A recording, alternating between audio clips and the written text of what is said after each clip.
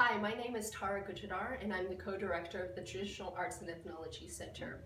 Today I want to talk a little bit about the changes that a lot of the different ethnic groups in Laos and mainland Southeast Asia are undergoing.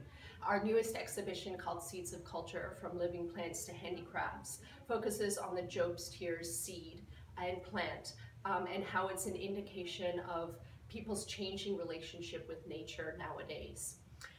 Here I want to show you bags from the Jinghpaw as well as Kmhmu ethnic groups, which demonstrate sort of modernity and change.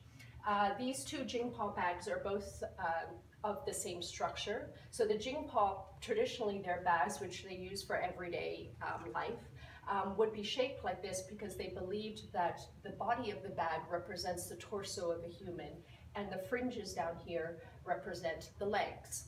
You can see here along the fringe, they use the Job's Tears seeds, long tube shapes, in order to form the legs. Nowadays, when they don't have access to those Job's Tears anymore, they would just use plain white thread because they still need the symbol of those Job's Tears and that element in order to form the legs of the body of this bag. Here, these are net bags from the Kmhmu ethnic group of Laos. Traditionally, these net bags would be slung over the forehead to carry firewood or non-timber forest products in from the fields. It would be made and crocheted actually from a vine called the biet vine, which would be found actually quite widespreadly across fields and villages. People would have to harvest the vine though, dry it, strip it, and to make the thread, which is quite time consuming.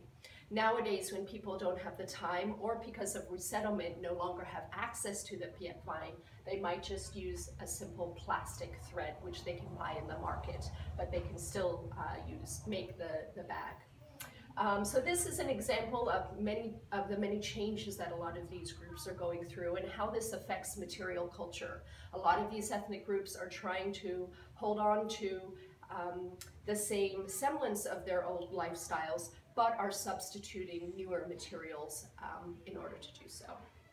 To learn more about this and the Job's Tears, please visit us at TAC in Luang Prabang. Thank you.